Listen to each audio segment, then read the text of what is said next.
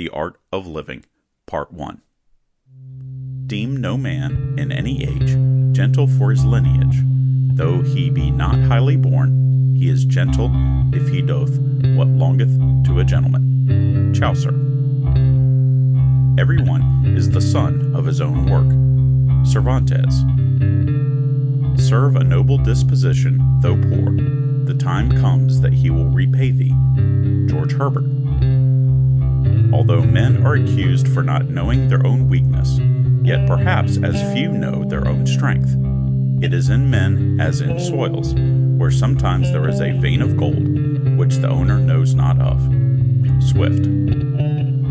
Let not what I cannot have my cheer of mind destroy. Cibber. The art of living deserves a place among the fine arts. Like literature, it may be ranked with the humanities. It is the art of turning the means of living to the best account, of making the best of everything. It is the art of extracting from life its highest enjoyment, and, through it, of reaching its highest results. To live happily, the exercise of no small degree of art is required. Like poetry and painting, the art of living comes chiefly by nature, but all can cultivate and develop it. It can be fostered by parents and teachers, and perfected by self-culture. Without intelligence, it cannot exist. Happiness is not like a large and beautiful gem, so uncommon and rare that all search for it is vain, all efforts to obtain it hopeless. But it consists of a series of smaller and commoner gems, grouped and set together, forming a pleasing and graceful whole. Happiness consists in the enjoyment of little pleasures scattered along the common path of life, which, in the eager search for some great and exciting joy, we are apt to overlook. It finds delight in the performance of common duties, faithfully and honorably fulfilled. The art of living is abundantly exemplified in actual life. Take two men of equal means, one of whom knows the art of living, and the other not. The one has the seeing eye and the intelligent mind. Nature is ever new to him and full of beauty. He can live in the present, rehearse the past, or anticipate the glory of the future. With him, life has a deep meaning and requires the performance of duties which are satisfactory to his conscience and are therefore pleasurable. He improves himself, acts upon his age, helps to elevate the depressed classes, and is active in every good work. His hand is never tired, his mind is never weary. He goes through life joyfully, helping others to its enjoyment. Intelligence, ever expanding, gives him every day fresh insight into men and things. He lays down his life full of honor and blessing, and his greatest monument is the good deeds he has done and the beneficent example he has set before his fellow creatures. The other has comparatively little pleasure in life. He has scarcely reached manhood ere he has exhausted its enjoyments. Money has done everything that it could for him, yet he feels life to be vacant and cheerless.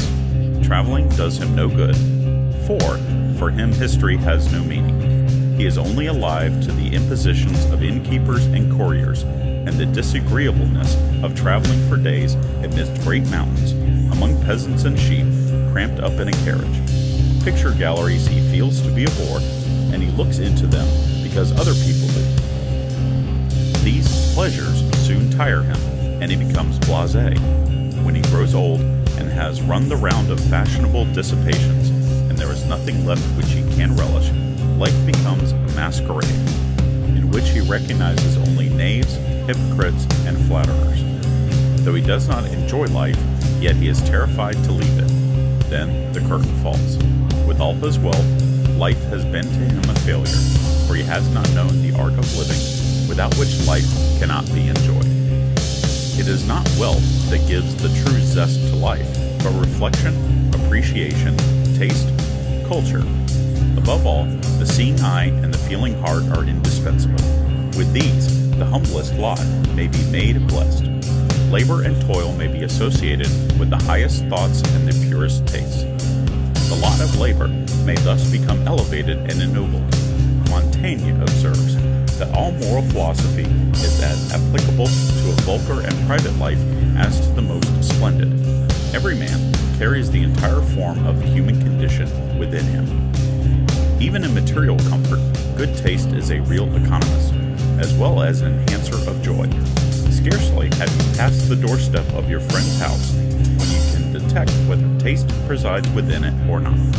There is an air of neatness, order, arrangement, grace, and refinement that gives a thrill of pleasure, though you cannot define it or explain how it is. There is a flower in the window or a picture against the wall that marks the home of taste. A bird sings at the windowsill, books lie about, and the furniture, though common, is tidy, suitable, and, it may be, even elegant. The art of living extends to all the economies of the household. It selects wholesome food and serves it with taste. There is no profusion. The fare may be very humble, but it has a savor about it. Everything is so clean and neat, the water so sparkles in the glass, that you do not desire richer viands or a more exciting beverage.